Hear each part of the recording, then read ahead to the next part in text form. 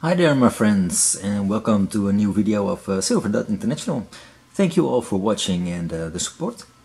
So I guess you are all aware of the Dutch Gulden, and more specific the Wilhelmina Gulden, of which I have the 1931 version over here in my hands. The purity of this Wilhelmina Gulden is 72%. And that makes the actual silver content in this coin about 7.2 grams. The Wilhelmina Gulden contains less silver than the Juliana Rijksdaalder that I'm taking out over here. And the Juliana Rijksdaalder has a silver content of 10.8 grams of silver in them. But in a circulated condition, they would cost almost exactly the same.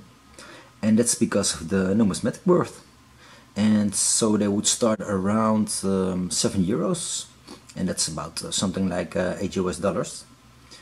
And so this Wilhelmina series ran from 1922 until 1945 with some interruptions in between. And one of these major interruptions was, of course, World War II, in which the Netherlands came under German occupation. However, Dutch Guldens were still minted during World War II, and I have one actually, and that is the one that I'm taking out right now. This is an 1 gulden from 1943, as you can see over here in my hands. And this 1943 gulden was minted in a quantity of 20 million pieces.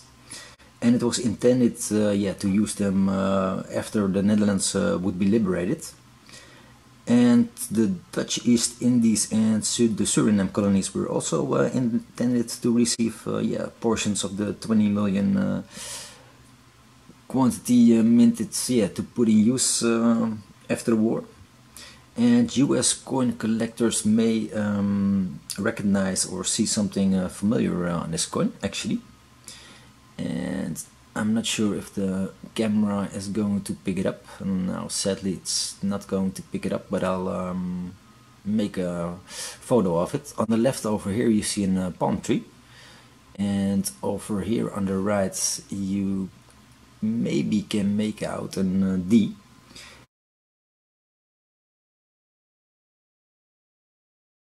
And you got it right, people. This gulden, this Dutch gulden, was actually minted in Denver, United States of America.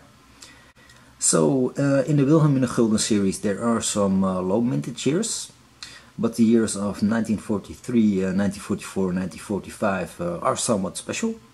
And that's because they're minted in the United States during the war, which is quite an interesting fact. I picked this one up for €5, which is quite cheap considering the fact that these circulated start at around €7 and going up. And I think this could be even worth double the money, maybe €10.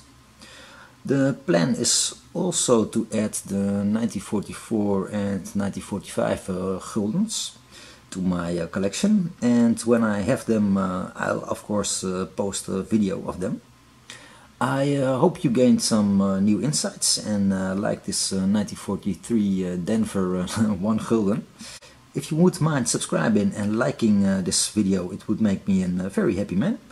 I wish you all the best and see you all the next time.